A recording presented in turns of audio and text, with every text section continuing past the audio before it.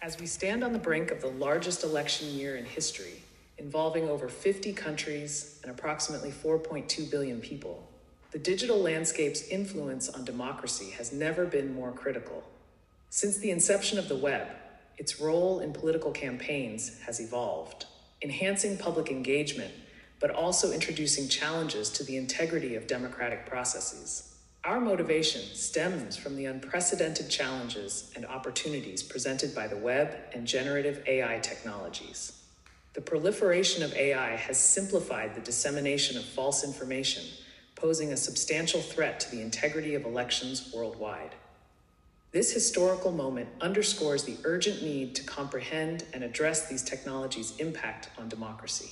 To conduct this meta-analysis, we meticulously reviewed 44 papers published in the web conference, spanning the influence of the web on elections from 1996 to 2023.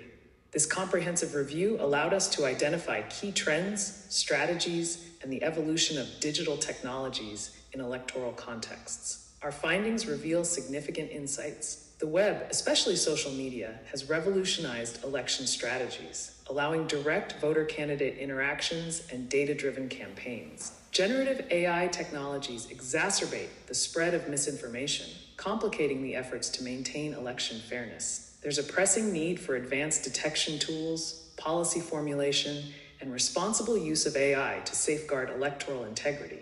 We propose several countermeasures. Development of advanced technologies for detecting and mitigating misinformation. Implementation of global policies to regulate the use of digital technologies in elections. Encouraging responsible AI use among developers and users to preserve the democratic process. In conclusion, our analysis offers a pathway for addressing the challenges posed by the web and AI in elections.